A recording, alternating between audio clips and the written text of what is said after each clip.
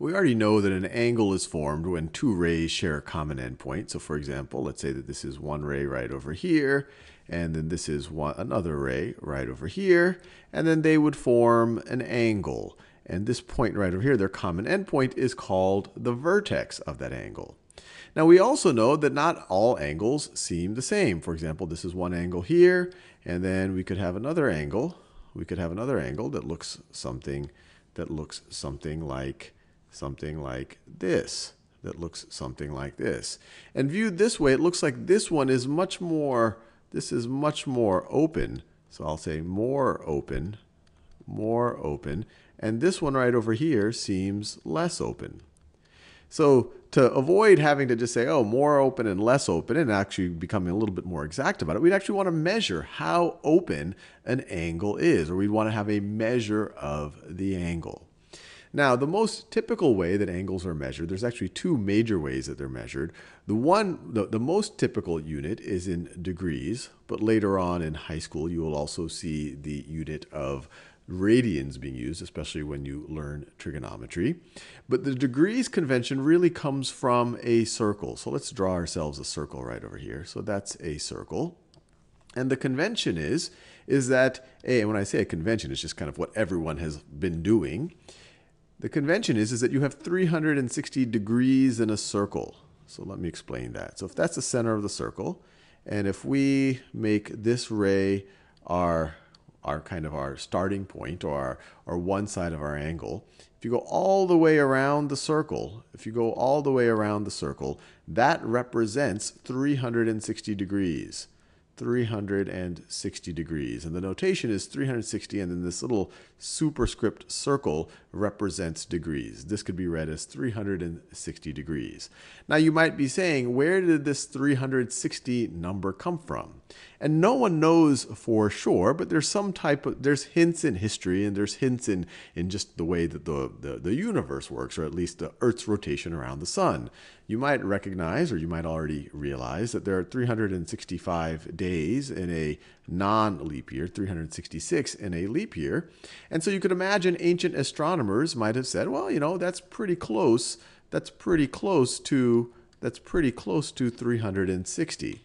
That's pretty close to 360. And in fact, several ancient calendars, including the Persians and the Mayans, had 360 days in their year. And 360 is also a much neater number than 365. It has many, many more factors. It's divisible. It's another way of saying it's divisible by a bunch of things. But anyway, this has just been the convention, once again, what history has handed us, that a circle is viewed to have 360 degrees. And so the one way we could measure an angle is you could put one of the rays of an angle right over here at this part of the circle, and then the other ray of the angle will look something like this. And then the fraction of the circle that's intersected by these two rays, the fraction of the circle's circumference that is intersected by these two rays, the measure of this angle would be that fraction of degrees. So for example, let's say that this length right over here, is 1/6 of the circle's circumference. So it's 1/6 of the way around the circle. Then this angle right over here is going to be 1/6 of 360 degrees. So in this case, this would be 60 degrees. I could do another example. So let's say I had a circle like this, and I'll draw an angle. I'll put the vertex at the center of the angle. I'll put one of the rays right over here. You could consider that to be 0 degrees, or the right side. If the other ray was also here, it would be 0 degrees. And then I'll make the other ray of this angle. Let's say it went straight up. Like this. Well, in this situation, the arc that connects these two endpoints, just like this represents 1/4 of the circumference of the circle. This is right over here, 1/4 of the circumference. So this angle right over here is going to be 1/4 of 360 degrees. 360 degrees divided by 4 is going to be 90 degrees. And an angle like this, one where one ray is straight up and down and the other one goes to the right-left direction, we would call this a perpendicular angle, or we would say these two rays are perpendicular, or we would call this a right angle. And the way that we oftentimes will denote that is by a symbol like this. But this literally means a 90-degree angle. Let's do one more example. Let's do one more example of this just to make sure that we understand what's going on. Actually, at least one more example, maybe one more if we have time. So let's say that we have an angle that looks like this. Once more, I'm going to put its center, I'm going to put its vertex at the center of the circle. That's one ray of the angle. And let's say that this is the other ray. This right over here is the other ray of the angle. I encourage you to pause this video and try to figure out what the measure of this angle right over here is. Well, let's think about where the rays intersect the circle. They intersect there and there. The arc that connects them on the circle is that arc right over there. That is literally half of the circumference of the circle.